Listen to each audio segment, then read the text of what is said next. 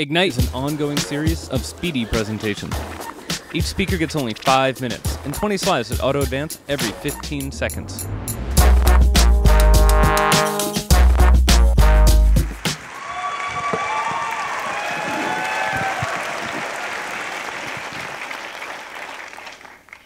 Over the last year, subversive elements within my immune system attempted a mutiny and attempted to take control over my body.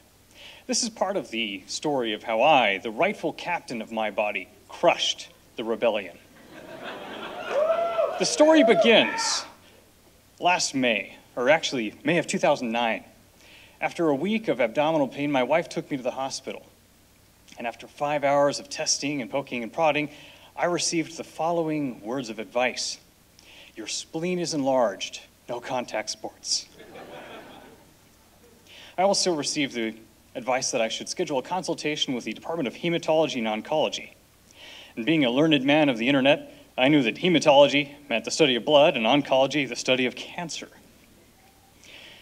To really understand what was going on in my head at this point, you have to think about what a young child would think. Say you have a young child and they're in bed and the room is dark and they hear a noise, an unfamiliar noise.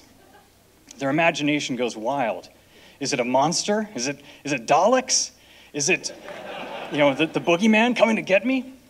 But you turn on the lights, you let them see the detail in the room, what's actually in there. And oh, it's just an adorable kitten.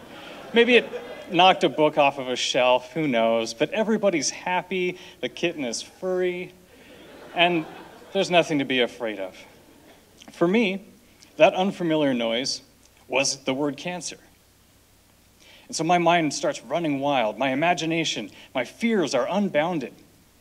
And as we started doing more testing, we started taking samples, we were able to turn the lights on a little bit more in the room. We didn't find a kitten, we found lymphoma, which is a cancer of the immune system. And further research and tissue sampling and biopsying, we found out it was a little bit more complex. Not just one lymphoma, there were actually 2 different kinds of lymphoma. Yes, double lymphoma.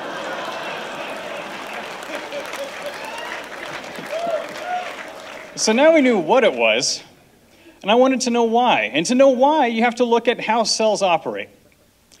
You have to look at their life cycle. They spend most of their time relaxing, chilling out. And then every once in a while, they switch into the reproductive mode. They take a look at their DNA, their instructions for living, make sure that they're free of corruption. And if they're free of corruption, they look around and see if they're overpopulating the area. And if they're not, they make a copy of that DNA. Then they gather the resources they need, they create a physical clone of themselves, put that copy of the DNA in there, and then go back to relaxing. But sometimes a little bit of corruption happens, and sometimes that corruption happens to the corruption detector itself. The DNA police go off duty. And then all sorts of other things can sneak through. Say, for instance, you get a little bit more corruption to the DNA, like that overpopulation check gets turned off, and then you have cancer. Then you have something that's just reproducing, and every time it reproduces, every time it creates a clone, it's putting those same flaws into that same duplicate. So you get these cells that overpopulate over and over. So now we know what it is, and we know why it's doing what it's doing. The next step was to figure out how we could fight this. And for lymphoma, the front line for that is usually chemotherapy. One of the types we used is called methotrexate.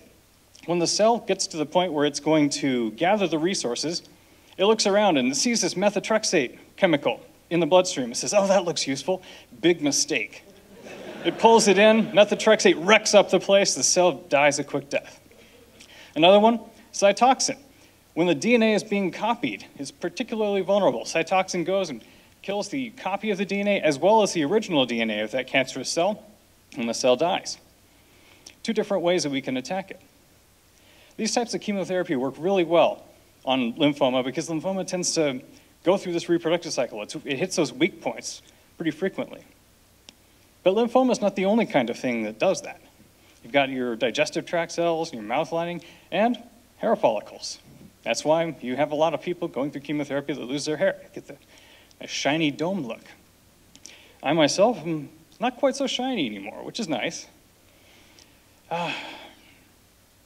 And so what I learned from all of this in the very beginning was that as I learned what I was dealing with, and how we were going to fight it, we were able to we were able to put boundaries on our fear. We were able to learn where to focus our energy, to be able to actually fight this and make a go of it. And the last year has been a big roller coaster ride for it, or for all of us.